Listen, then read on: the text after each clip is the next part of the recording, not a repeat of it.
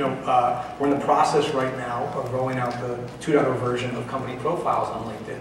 And for those that don't know about this, this is a perfect example of how we can do a better job of merchandising this functionality. There's over 1 million active company profiles on LinkedIn. And you can see data on those profiles you cannot get anywhere else by virtue of people updating their profiles. You can see who just joined a company, who just left the company, who's just been promoted at a company, what jobs are available at the company. And by virtue of looking at that data in the aggregate, imagine wanting to research a company, either as a reporter, an investor, someone who wants to work there, and being able to see trends like how many people in R&D they've hired over the last couple of years versus their competition. Where people are flowing from a company, if they're leaving company X, which companies are they going to, and vice versa. And ultimately, you're going to see additional functionality on those pages like products and services.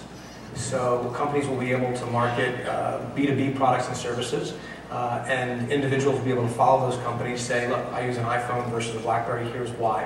When you come to my profile, you'll see that. You'll see the review I've left. I can recommend that to my friends. And within a professional context, it's just very different functionality than you'd find anywhere else.